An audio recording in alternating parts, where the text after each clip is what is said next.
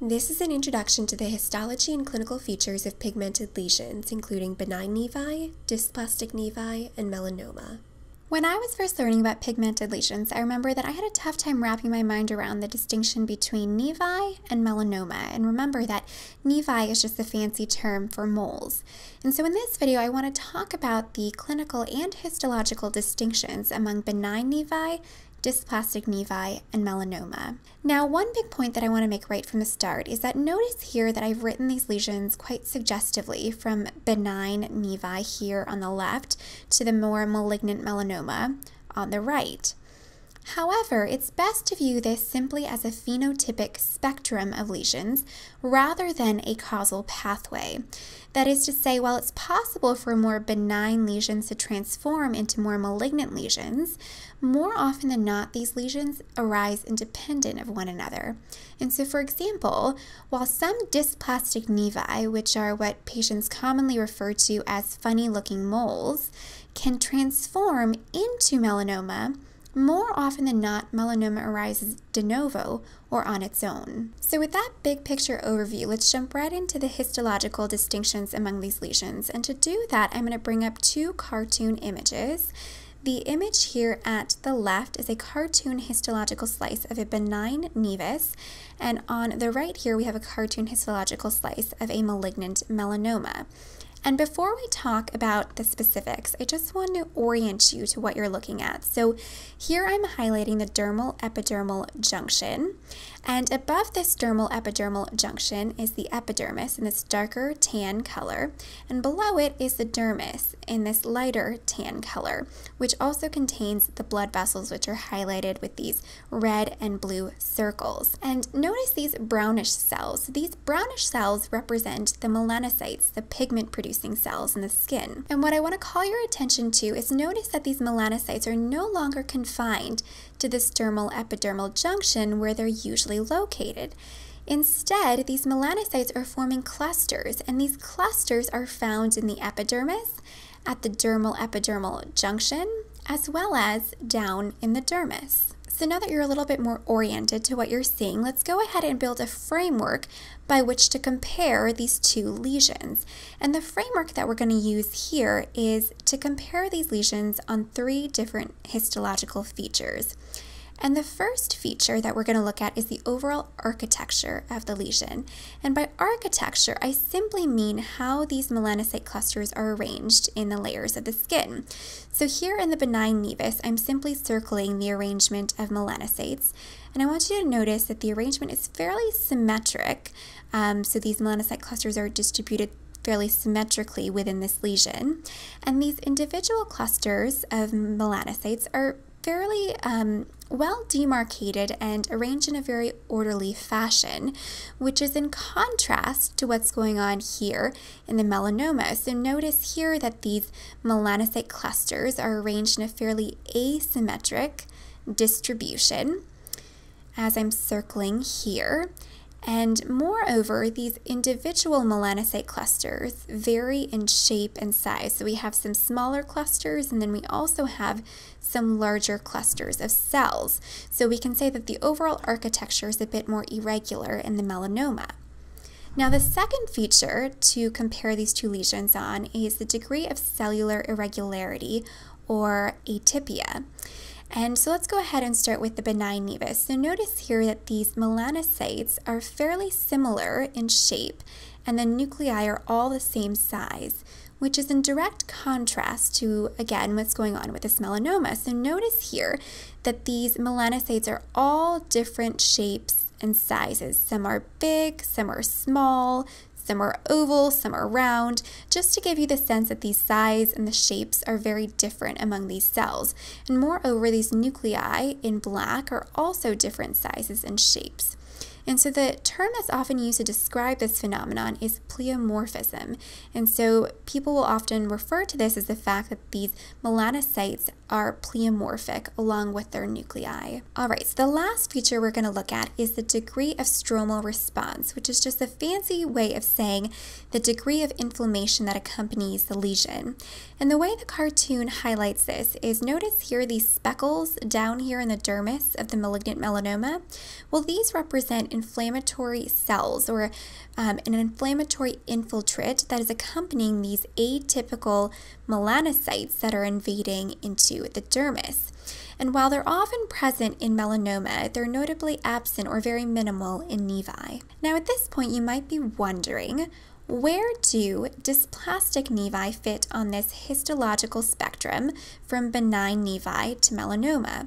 And suffice to say that dysplastic nevi are somewhere in between the histological features discussed for the benign nevi and melanoma. That is to say, when comparing these lesions on those three features we talked about, the overall architecture, the cellular irregularity, and the degree of stromal response, dysplastic nevi have irregularity somewhere in between that of a benign mole and a malignant melanoma. Now, histologically, there are more specific definitions that are used to distinguish these three lesions, but just for the purposes of giving you a broad overview, we won't get into the nitty-gritty of those definitions in this video. However, before we move on, there's just one more point of clarification that I'd like to make, and it actually has to do with something that tripped me up when I was comparing these lesions to what I had learned for keratinocyte cancers, so the squamous cell and basal cell carcinomas.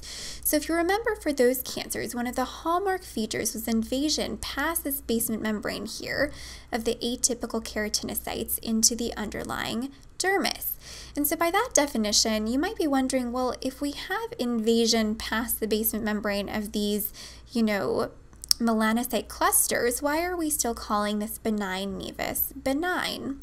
And I think the best way to understand this is to take a moment to talk about how we believe nevi originate and compare that to how we believe melanoma originates. So let's go ahead and start with nevi. So recall that melanocytes are derived from neural crest cells, which migrate from below the epidermis through the dermis to the dermal-epidermal junction. Now, it's believed that nevi arise due to aberrant migration somewhere along this pathway. So you can imagine that if these melanocytes got stuck in the dermis, dermal-epidermal junction, or even up here in the epidermis, they could form these clusters in each of those layers and form these benign pigmented lesions. On the other hand, melanoma is felt to originate from atypical melanocytes at the dermal-epidermal junction, which I'm highlighting here in red. In fact, many melanoma lesions start off with what's called an early horizontal growth phase. And this horizontal growth phase refers to the fact that these atypical melanocytes grow along this dermal-epidermal junction. And oftentimes, early in their growth, they can be confined only to the epidermis. And if they're confined only to the epidermis, we call these lesions melanoma in situ. Now, you can imagine that if these atypical melanocytes are just confined to the epidermis or are very early on in their horizontal growth phase, such that very minimal or not a very significant amount of invasion into the underlying dermis has occurred, that the prognosis for these lesions is actually pretty good by simple excision with margins. However, unfortunately, melanoma likes to spread, and it likes to spread fast. And so what often happens is that after this early horizontal growth phase for most melanomas, what ends up happening is that there's a vertical growth phase into the underlying dermis, which I'm highlighting here in blue. And so when these atypical cells then invade into the dermis, the prognosis worsens. And in fact, there's a specific measurement that's often taken called the Breslow thickness. I'll go ahead and write that. So Breslow thickness, and we're not going to worry about this specific definition, but essentially what they do is they measure from a place in the epidermis to the point of deepest invasion into the dermis or even below that. And it turns out that that depth of invasion is the most important prognostic factor for these patients.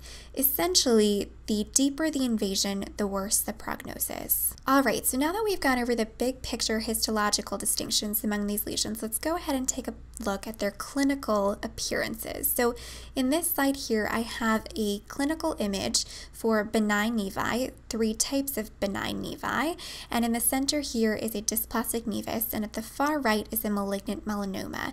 And I want to make a note that in the next video we'll go over some specific criteria by which you can use to better distinguish benign nevi from dysplastic nevi and melanoma, but in the rest of this video I just want to go over in kind of broad strokes the differences grossly among these lesions to get you better acquainted with them. So let's go ahead and start here on the left with benign nevi, and then we can work our way towards the right.